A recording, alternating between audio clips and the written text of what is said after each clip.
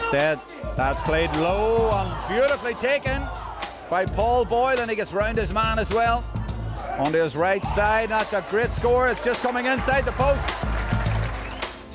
Has options inside, looks for young Conley. Again, James Conley hanging out in the sideline. That's better play by Conley to look where the options are. But again, he shoots from an impossible angle. That's a fantastic score, Jerome.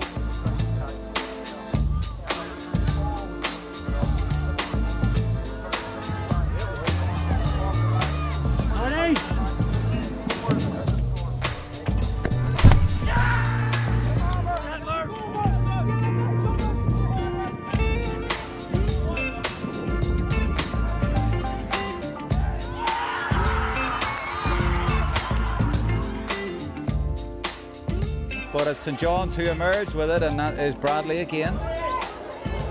Oh, and that's nice full forward play as well, and a lovely little slip out as well. That's by McManus. Lovely little hand pass, flick pass out of there at the start of that to create it. Lovely, intricate skills.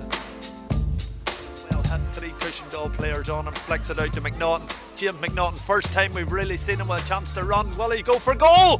Fantastic goal, James McNaughton, absolute screamer. And that's, as I say, this is another one for Cormac Ross, and again, it's a long way out, but it is eminently scoreable, or certainly it should be dropping in around the square where Maskey can always do something special in there. So that's might go over. And that's an incredible score.